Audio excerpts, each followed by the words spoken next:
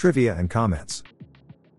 Terrifier is a refreshing splatter film. Art makes a lot of noise for a guy who doesn't speak. His performance is very theatrical, a lot of expression in his body language. Art is a mime, a kind of clown who dresses in white and black and doesn't speak. The movie was filmed in Trenton, New Jersey. When Art appears in a tiny bike is a reference to Billy the character from Saw. Art the Clown's first appearance was in the short film All Hallows Eve. Terrifier is his second appearance. A sequel, Terrified 2, will be released worldwide sometime in October 2022. A real serial killer who used to dress as a clown was John Wayne Gacy.